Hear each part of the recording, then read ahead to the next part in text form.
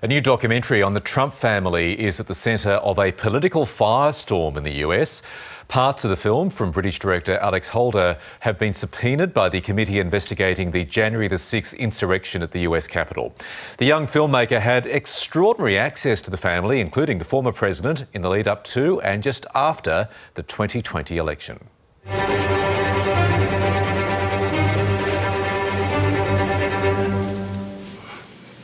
Okay.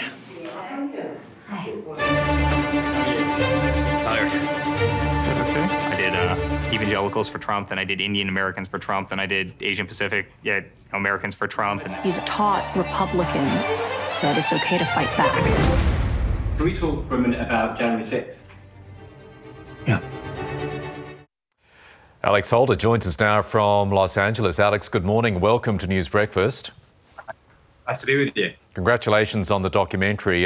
You achieved what every journalist, what every filmmaker dreams of, getting unparalleled, pretty much unrestricted access to the former president and his family. So what was your pitch? How did you get it? I think it was more that they genuinely thought they were going to win the election. I mean, some of them still do think they won the election. So it wasn't actually that difficult. I think, what really got me through the doors was obviously the introduction. I was introduced to them by a mutual friend, and then the hubris just took over. So I think there was a few reasons. One is they generally thought they were going to win. Two, potentially I got an English accent, so maybe that helped. And we know that Trump is pretty obsessed with the royal family, so my Britishness may have assisted in this. But I think at the end of the day, it was certainly they really thought they were going to win. Okay, and were there any restrictions at all? Any no-go zones, any no-go areas? No, I mean, we interviewed him in Mar-a-Lago. We interviewed Trump at the White House in Mar-a-Lago, in Bedminster. We interviewed the kids multiple times. There was only two occasions where they said, turn the camera off. And one occasion was during this moment when quite a few of the campaign officials were getting a bit irritable that there was a guy with a camera running around this secret meeting or something. So we captured some stuff there, but not everything. One thing that struck me, and I guess it should not have been of any surprise watching your documentary, is that Donald Trump is a man obsessed with his image, how he looks, his brand, so much so that he was making helpful quote-unquote suggestions as to the placement of items in the background of the shoots. Tell us what it was like dealing with him one-on-one, and did you get that same impression?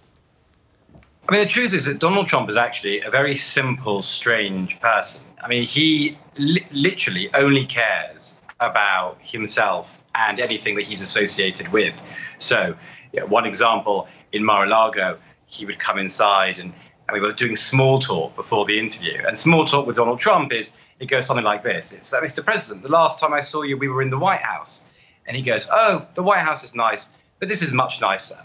Like, he has to compare everything that he does or everything that he owns or touches with something else. And his is always better. And obviously there's that clip which he moves a glass of water around on a table for about 90 seconds or so and gets it directly in the middle. And what's interesting is that he's actually right. The shot does look better when he plays around with it. But those are the things that he cares about. It's all about himself. It's all about the brand. It's all about Donald Trump. You also got tremendous access to Donald Trump's kids, Ivanka, Don Jr. and Eric, following them around to campaign events in the lead up to the election. And it's fair to say they all have rather different personalities, different motivations. I think so. I think that the unifying factor is that they all care about the same thing that their father cares about, which is the brand. They will do anything they can to ensure that their father would remain in power. And this idea of Ivanka not necessarily agreeing with her father's position with respect to the election itself it just wasn't accurate. I mean, when I interviewed her a few days after the Attorney General said that there was no basis whatsoever to agree with any of his election claims, she did not accept his position, which is actually what she said she did to the January 6th committee. They care about one thing, which is ensuring that their father and the brand remains always a winner and always in charge. I want to finish with January the 6th and Alex, props to your cameraman, Michael Cromit, who got some absolutely extraordinary footage of the rioting, the insurrection as it unfolded, and as we mentioned, parts of the film have been subpoenaed by the January the 6th committee. So take us through that day. You obviously had great interest in filming what happened, listening to the president's speech earlier just outside the White House. Take us through how the day unfolded for you as a documentary maker. It was an absolutely astonishing day. The thing was that it was almost inevitable. I mean, the night before, I'd said to Michael, who you just mentioned, you know that Trump's going to get them all to march on the Capitol tomorrow. And I was saying that in an elevator as we're going up to the hotel the night before. And it was such a ridiculous thing to say, but we still planned accordingly. And I mean, our plan didn't really work out. I mean, it was like being in a war zone. I mean, one of the shots that Michael captures is one of Trump's own supporters being crushed to death on the stairs leading up to the Capitol.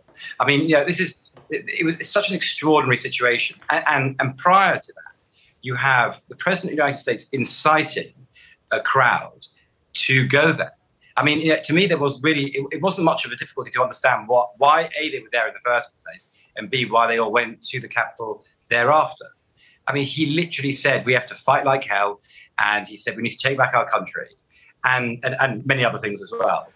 Previously, he had his kids speaking, Don Jr. was speaking, Eric spoke, and obviously Giuliani himself and a couple of other people that were just riling up the crowd. But there was this feeling of like almost like a religious fervor that actually intervening in this ceremonial process of certifying the Electoral College results, if you intervene in that process, Trump could remain in office. And people genuinely were praying that this would happen. And it didn't happen because Mike Pence didn't do what they said he should have done. Obviously, he shouldn't have done it, and he was correct.